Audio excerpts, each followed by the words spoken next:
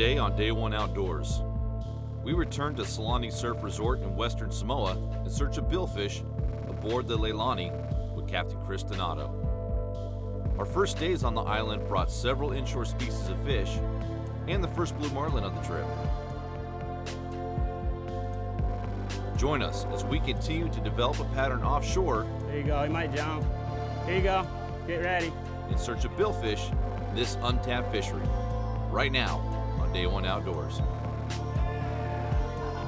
Coming at us. Oh, look how purple he is. He's a nice color. All right, ready? All right, we'll go catch him.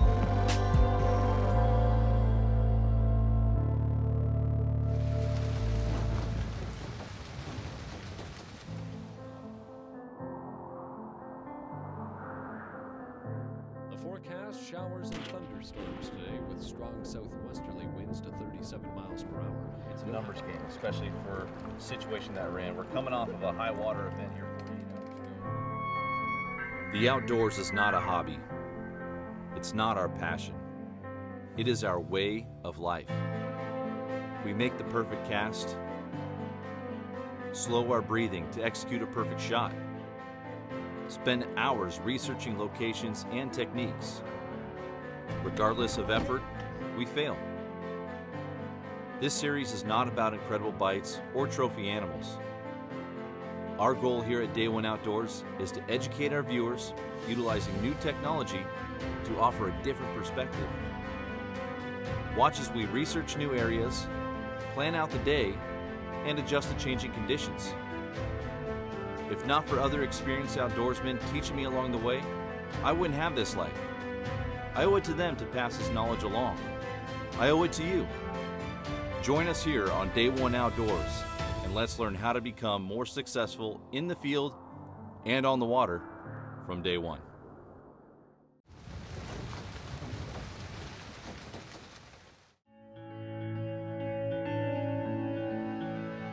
Our second day chasing billfish in Samoa. The currents continue to push baitfish offshore, and we're faced with difficult conditions once again. Our captain will have to work hard today to put us on fish, but it's a beautiful day in the South Pacific, and our hopes are high.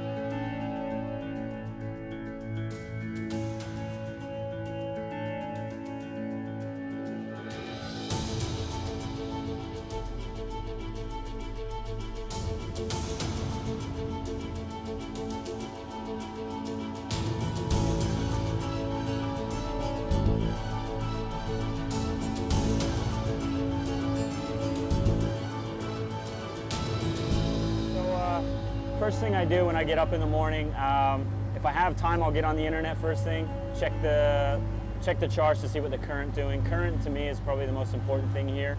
And then when I get out here on the water, I'm going to look at my speed over ground. I'm going to determine what the current's doing and see where it's doing, how fast it's going, what's going on with that. If it's calm out, which it generally is, it's really easy to tell right away where that current's going. If it's rough, it's a little bit more difficult, but that's what I want to find, because the current's really going to tell you where you want to spend your day. You know, what edges you want to work, what side of the edges you want to work, where the upwelling's going to be. The next most important thing is you want to know kind of when your tides are going to be. At least for this fishery, I find the bites are pretty close to the tide changes, usually right around coming into the high, after the high, coming into the low, after the low. So a lot of times you'll mark a fish and, you know, I'll drive over him and he's there and you just won't do anything, and then all of a sudden you get a tide change and all of a sudden he eats. So it definitely makes a difference. So that's the next thing I'm going to look at. You know, all this is sort of determining maybe not 100% where I'm going to fish the whole day, but gives me an idea of where I'm going to start looking. Then I start looking in those areas, and when I find a spot that is good, generally I want to be there when that tide change is happening. So, you know, I'll try and spend the rest of the day looking around, looking for things. If I find a really productive spot, birds, tuna busting, I'll stay there. If I find something else that looks like it marks down deeper, looks like it'll be good later, I'll mark it. I'll keep looking around and I'll come back and then I'll work that spot like crazy until I get my bite.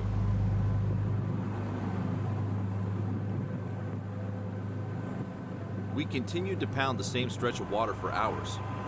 Chris had found structure and marked a few fish with no action. But the afternoon tide was about to switch.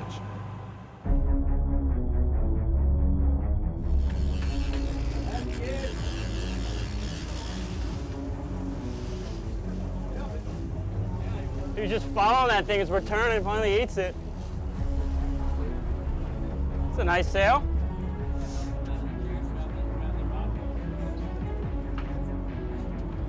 He wants to get in the wheels. He doesn't like life.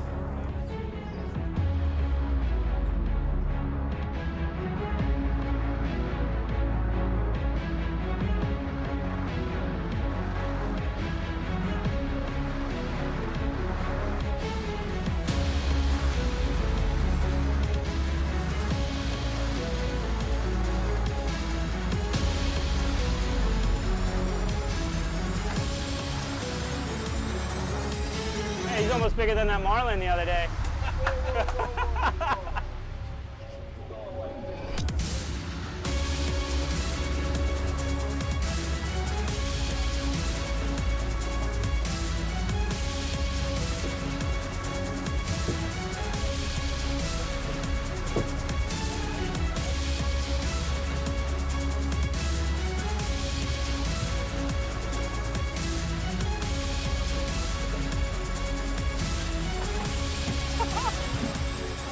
All right, put it back.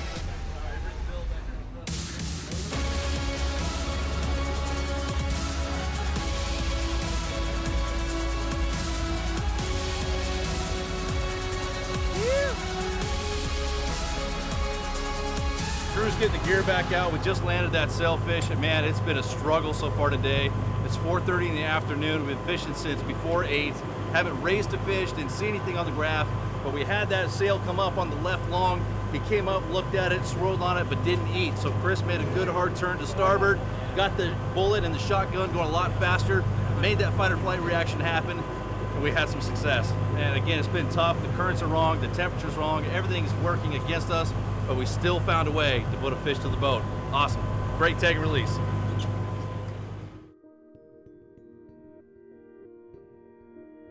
Samoa's beauty goes beyond billfish.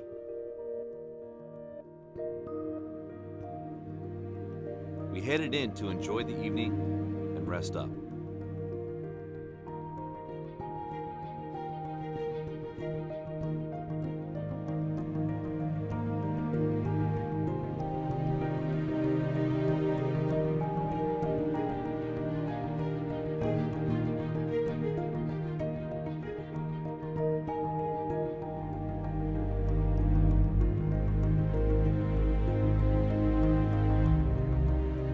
The next morning would bring new challenges, but we were confident our pattern would pay off. Time to get the gear in.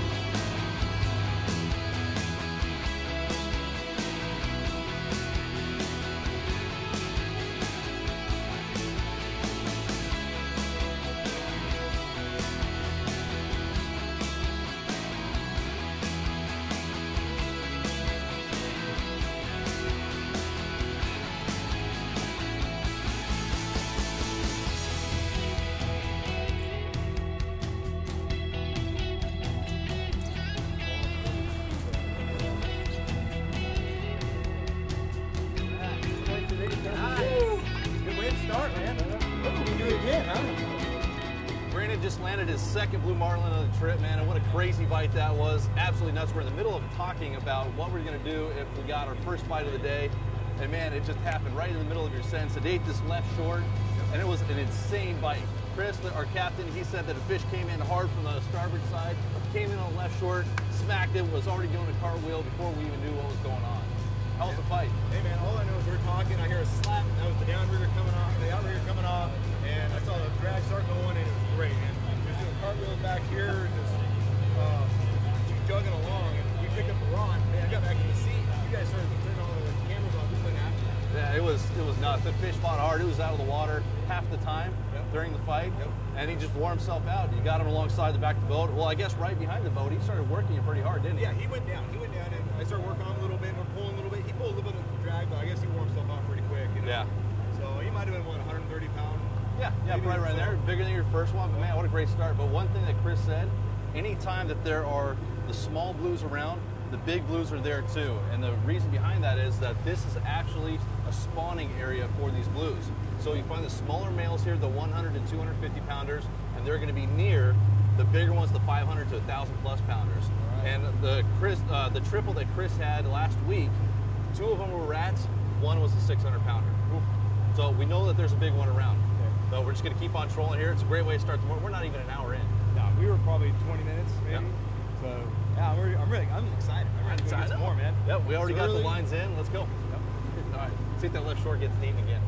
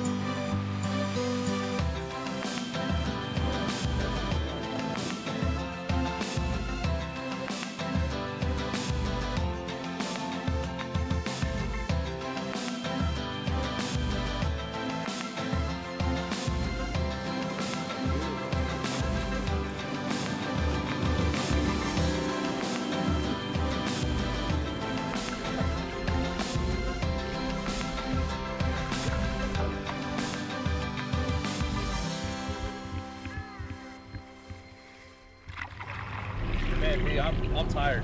That sail wore me out. And I'll tell you what, we were just up top, about ready to talk to Captain Chris about what he was doing and why he was going back over the same mark. And he was just pointing out the exact same mark where Brandon caught his blue, what, 15 minutes earlier? Yeah. And man, we hooked up again, and it was a beautiful sail. Fought it hard, just jumping all over the place, and then right next to the boat, what happened? We had another little sail come up, maybe what, a 40, 50 pounder, right behind him. And we didn't have enough time to drop another skirt in to bring him back up.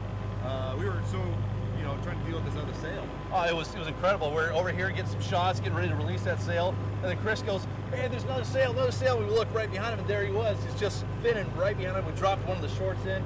I think that lure is just too big for that sail. It was, like you said, he was a smaller one, but we're on some fish. It's been slow, but man, we found some. Hey, we're on it. It's our third day out here. We've finally got a few fish around. I think the currents are working in our favor now. Yep. Got a blue, got a sail, saw the other sail. See a swirl right there. That could be some bait. You see that right there? Yeah, we're seeing some pilot whales around here. That's what we saw swirling. Man, we're on the spot. Chris keeps on making turns on this little honey hole that he's found. Yep. Again, we're only an hour and a half into the day, and man, we were pretty down. Yeah. It was a little frustrating. Yeah. Travel this far. It's fishing, though. It's fishing. It is, and I don't even know if the currents changed, but maybe we just finally found some fish. Well, we've been in the same spot the first 2 days, Yeah. So, I mean, I think it's just, there's something that's happened. Something with the moon, the phasing, the currents or something. Maybe the wind direction now has changed a little bit. Maybe that's helped bring the fish in or bring the bait over. Well, just like we talked about and what happens with us salmon fishing all the time, all it takes is one tide change. Oh yeah. One tide change and everything can switch. Yep. And for us it did today. Just can't give up. A lot of ocean out here, a lot of fish. You just got to be on top. Well, and so far Chris has put us on them. So let's get back to it here. I need to rest up. Arms a little tired. I'm not used to this kind of fishing. Get some water in me. See if we can't stick another one. I want a big blue now. Let's do it again. All right, buddy. Let's do it, man. Basically, we start off this morning. We know the current's been kind of pushing off, so it seems like the bait's sitting a little bit wider out here. Yesterday, I noticed this spot was actually stacking up the bait around the tide change as we were kind of heading back. So I really wanted to focus on here and see what we could find. We got a sail here yesterday and seeing some stuff around. So I pretty much came straight out and went right here. You know, we went over to the spot I wanted to go over. We got a bite. We had a blue on. Caught him. So what I always do is I get a good fish on. I put a mark, a little waypoint, and I'm always running a track on my GPS so I can see where I've been. And then basically what I did, as soon as you release that fish, got everything set back out, I turned and we went right back over the same spot. And literally, like, right on it, within 100 yards of that spot, boom, we got one on the shotgun, and that was that big sailfish. So they're obviously in here. The bait must be, you know, they must be all jammed up in here feeding. When we were releasing that sail, we saw another one, so there's definitely fish in here. So, you know, my plan for the next few hours will definitely be to hit this spot pretty hard. And that's generally what I try to do. If I find a place that's productive, I don't usually leave it. I'll sit here. Even if the bite slows down, it usually will pick up again later in the day. Fishfield is your one-stop shop online for the gear you need here in the Pacific Northwest and beyond. From salmon and steelhead, saltwater, trout and kokanee, even crabbing. Visit fishfield.com today to place an order with no sales tax and have the gear you need shipped fast. Fishfield.com, we have what the Northwest outdoorsman needs. Every once in a while, a new lure comes along that catches every angler's attention. It could be because of all the irresistible colors and finishes, or the patented skip beat action. Or maybe it's the wide variety of sizes designed for salmon, trout, walleye, steelhead, mackinaw, and more. But just for the record, we know one thing for certain. We didn't design the maglip to catch fishermen. Yakima Bait Company. Marlin fishing has become a predominantly catch-and-release sport in an effort to better understand these pelagic fish. We took a moment to speak with Captain Donato regarding the global tagging efforts. Most of the fish that we catch, we usually tag them and release them.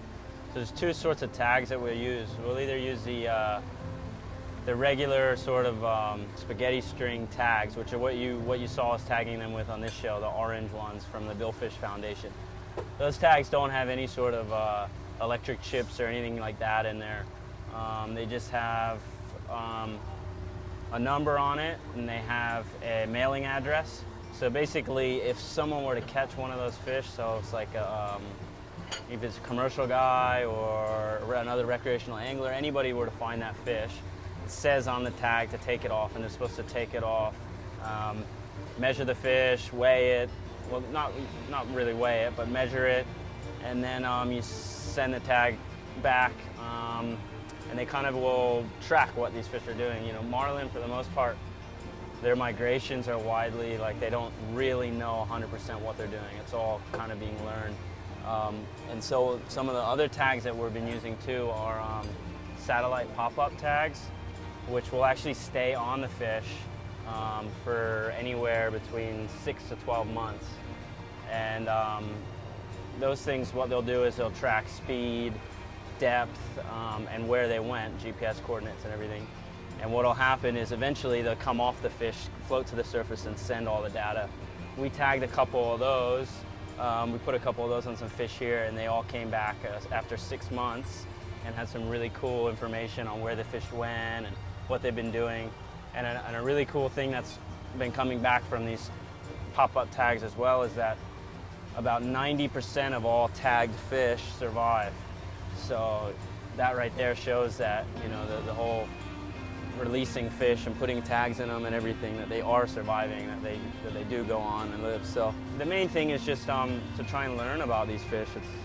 It's all sort of new, you know, that they're just always gathering information. So that's what we're kind of trying to help with if we can.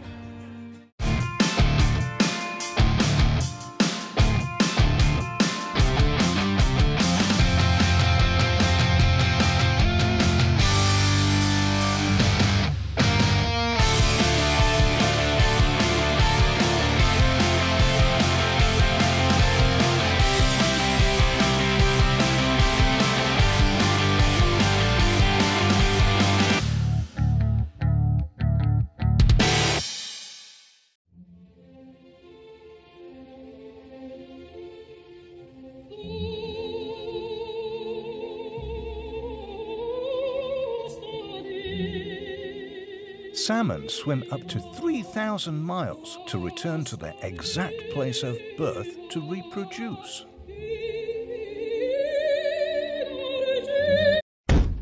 Well, most of the time.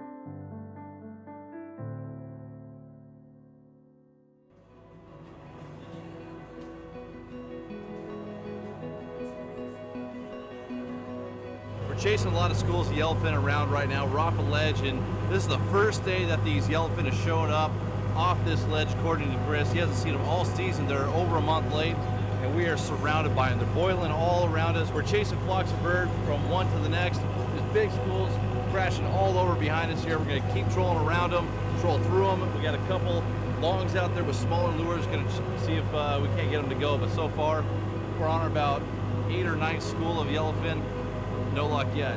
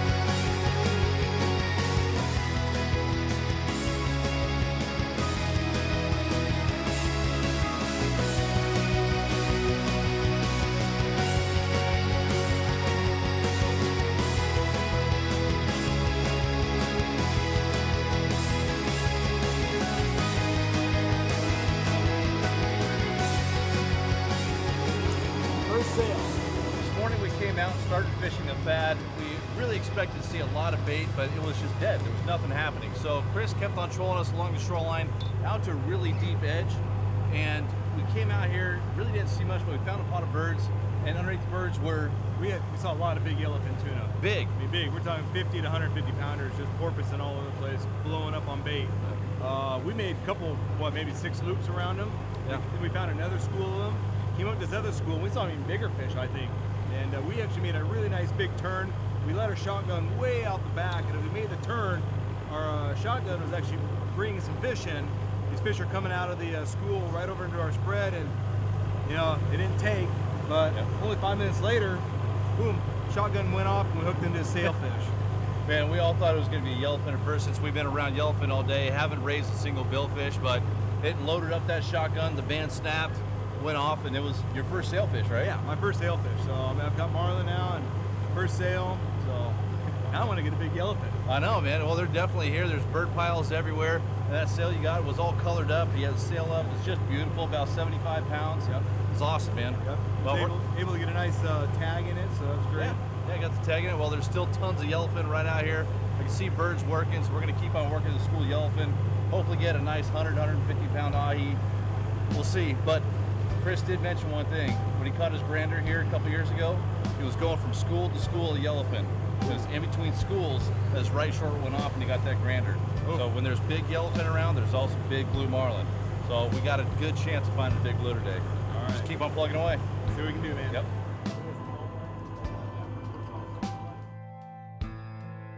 We're bringing a knife to a gunfight is what we're doing right now. The ahi would not bite our troll gear. Brandon grabbed lighter tackle in an effort to hook up. Our final day here in Samoa was coming to a close. With all that was working against us, each day we landed billfish and had a trip of a lifetime. Western Samoa is an angler's dream with no pressure and countless species of both inshore and offshore fish. We were blessed to experience the beauty of the island, its people, and the incredible fishing. A return trip to Solani can't come soon enough.